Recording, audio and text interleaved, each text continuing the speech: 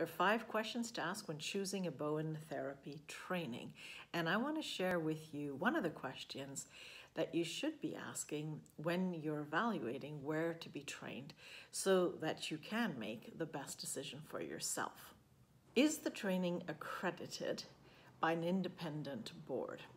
So first of all, ask whether the program's accredited and is the certificate issued by the training school, which is board owned by itself, basically by the school. This is important because you want the board to be an independent institution that accredits.